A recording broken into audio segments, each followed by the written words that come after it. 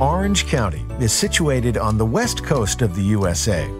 Southern California's smallest county has no defined center.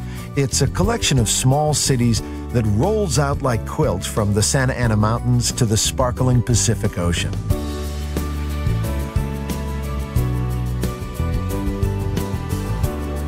Just to the north rises dynamic Los Angeles, while to the south is laid-back San Diego.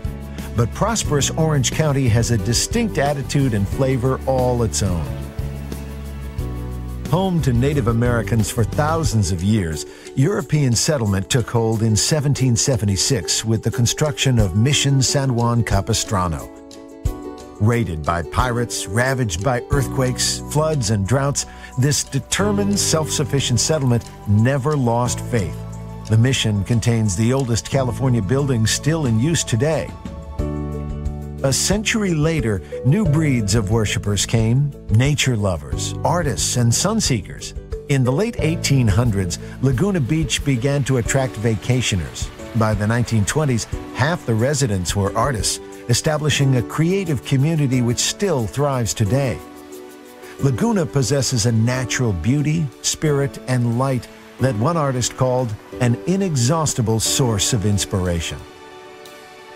Just a little to the north is Crystal Cove, a time capsule of early Californian beach culture. Set in a state park of pristine coastline, Crystal Cove features an historic collection of classic beach shacks built from disused Hollywood movie sets and the flotsam and jetsam of the ocean. The shacks have been lovingly preserved right down to the last detail. Further up the coastline is the upscale city of Newport Beach with its famous pier, fabulous bars, and boutiques. Just a few blocks behind the beach is Newport Harbor.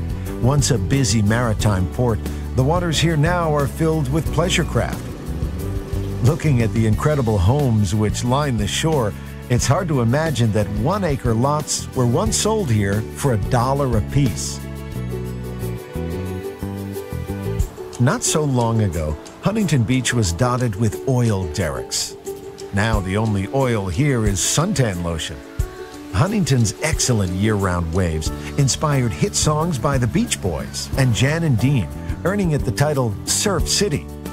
The U.S. Open of surfing has been held near its famous pier since 1959. The locals are crazy about beach volleyball too, and the city hosts its own pro series. But there's another side to the OC which truly supersizes this county as a vacation destination: the theme parks. In the city of Anaheim, only 35 miles south of LA, stands the granddaddy of them all, Disneyland Park. Since the park first opened its gates in 1955, over 600 million guests have been reminded that dreams really can come true. A few kilometers away is Knott's Berry Farm, a California classic.